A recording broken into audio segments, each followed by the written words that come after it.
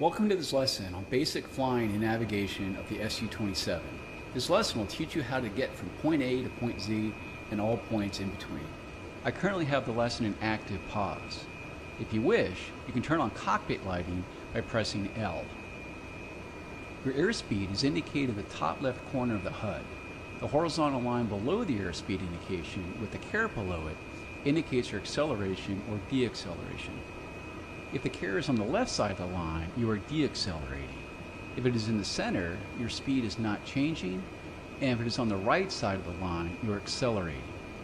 The smaller number above is your set airspeed for that leg of the route when you're in navigation mode. Press the spacebar to continue.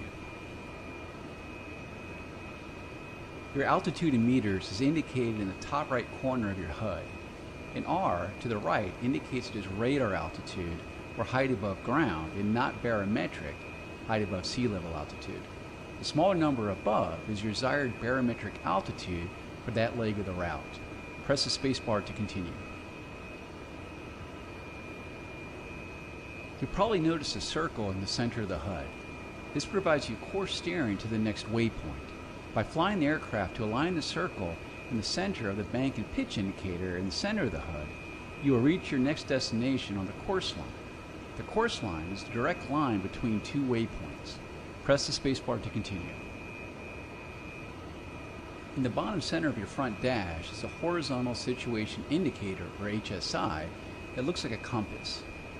The yellow needle points directly to your next waypoint, and the top left field indicates the range in kilometers to that waypoint. The top right field indicates your course bearing to reach the next waypoint. The double white needles points to your course intercept. When you're on course to the next waypoint, both the yellow and white needles will align. Press the spacebar to continue.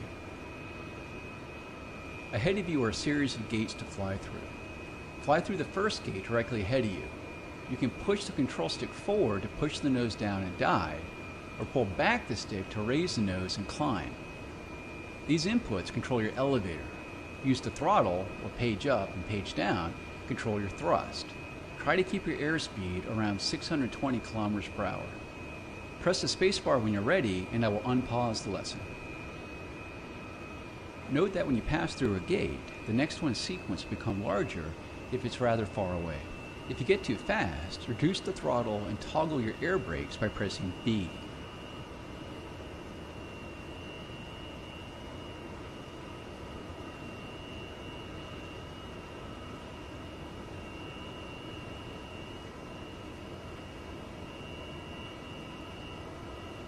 The next gate is above you and to the left. To change your heading, use your aircraft's ailerons to roll the aircraft to the left by moving your control stick to the left and then gently pulling back on the stick until you are aligned with the next gate.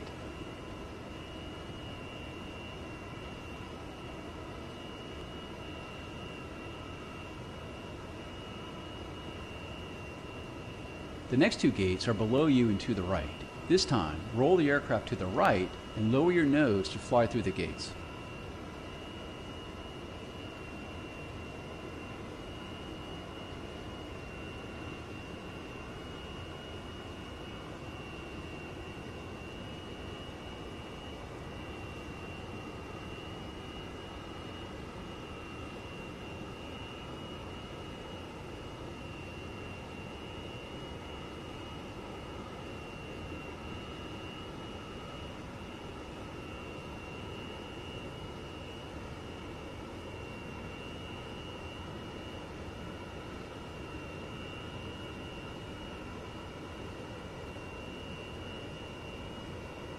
Fly through the next gate directly ahead.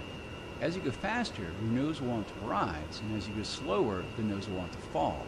To keep your nose level, try using the trim. To trim the nose up, press right control and period. To trim the nose down, press right control and semicolon.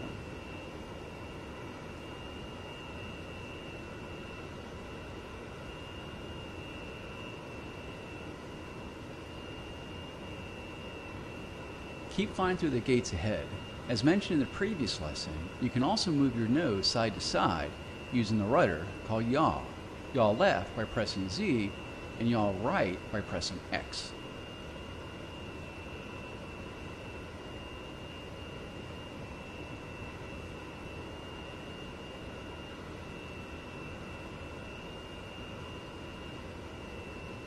In the lower center of the HUD, you can see the range indication to the next waypoint.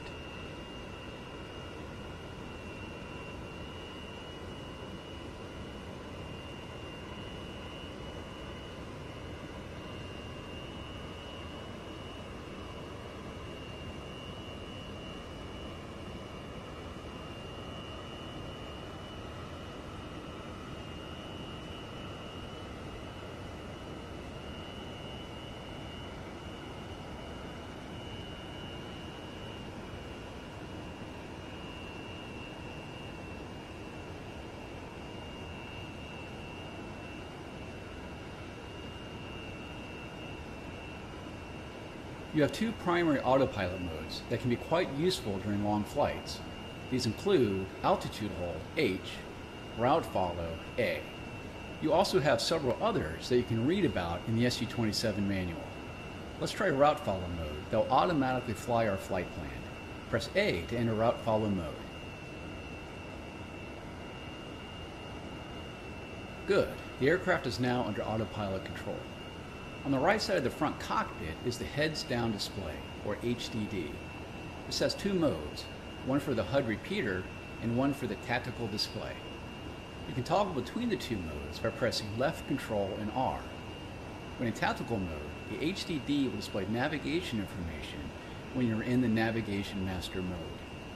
Cycle between the two modes and press the spacebar when you're in the tactical display showing navigation information. You can adjust the scale of the HDD by pressing equal to zoom in and minus to zoom out. Give it a try and press the spacebar when done.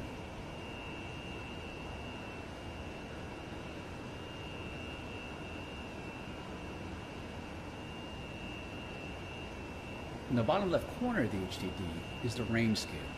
This indicates the representative ground distance of the line below the scale number. In the bottom right corner is your airspeed. In the center top of the HDD is a center caret in line that indicates your course deviation. Your flight plan is indicated as a series of circles connected by lines. Each circle is a waypoint with the waypoint number inside the circle. The selected waypoint is filled in. You can cycle the selected waypoint by pressing left control and the tilde key. When a waypoint is selected, a line will connect your aircraft icon to the selected waypoint. Also on the HDD are rectangles that indicate air bases. The boxed air base is your assigned landing air base. The diamond indicates your landing initial point. This concludes this training lesson.